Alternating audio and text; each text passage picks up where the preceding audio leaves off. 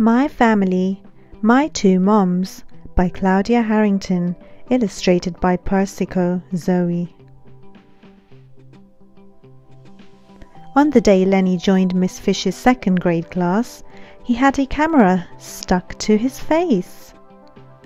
"It's for a project," said Lenny.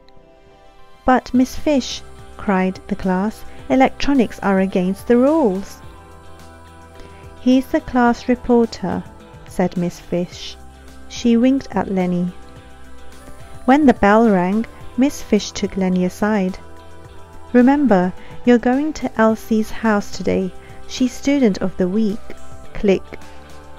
"Do you take the bus?" asked Lenny. Elsie knocked on Lenny's camera lenses. "Yes," she replied. "Do you have a dog?"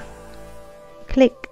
Lenny popped his head out from behind the camera as they found two seats together. "How about if I ask the questions?" he said. "Hi, Mom." "Hi, Mommy. We're home," called Elsie as they burst through the door. "Lenny, these are my mums and this is Wiggles." "Welcome, Lenny," said Mom. Click. "Make yourself at home," said Mommy. Click. "Schoolwork first, then you two can play," said Mommy. "We just have a spelling word search," said Elsie. "Who helps with your homework?" asked Lenny. "I do my homework, silly," said Elsie, "but Mummy checks it. She helps if I get stuck, but I didn't." "Do you have a fish?" asked Elsie.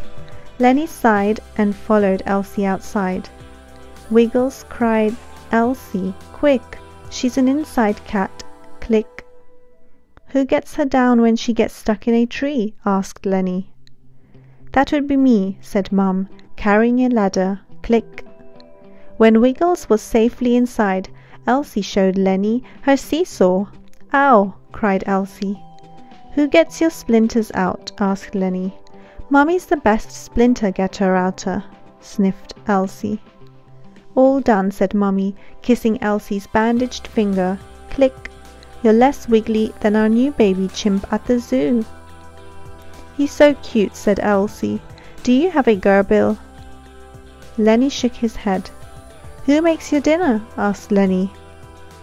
"Mom builds the French fry scrapers and we get to drizzle the ketchup to make them look cool."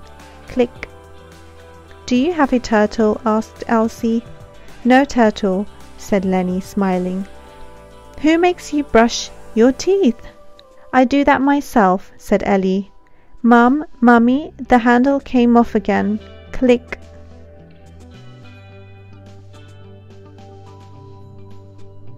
"Do you have a duck?" asked Elsie.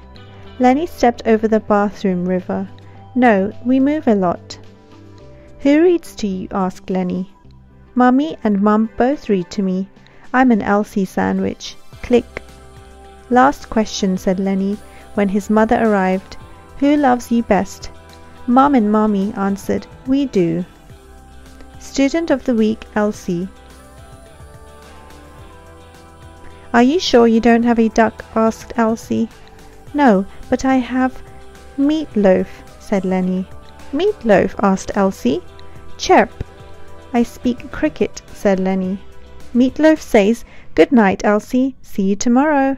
If you enjoyed this book and want to see many more books like this, sign up for free with Fire for Kids Unlimited. Fire for Kids Unlimited gives you endless access to thousands of kid-friendly books, movies, TV shows, educational apps, and games. Fire for Kids Unlimited has so much to offer, including a world of content for kids to explore with a completely kid-friendly environment, promotion of reading and math with educational apps and thousands of books, flexible parental controls where you can choose what content each child sees, set educational goals and time limits. You can manage these settings from the device or remotely from our Amazon Parent dashboard. Ability to personalize each kid's experience with profiles and let them watch where they want to, on Fire tablets or Kindle e-readers. After the trial, monthly subscriptions start at just $1.99 a month. Customers can modify or cancel the subscription at any time.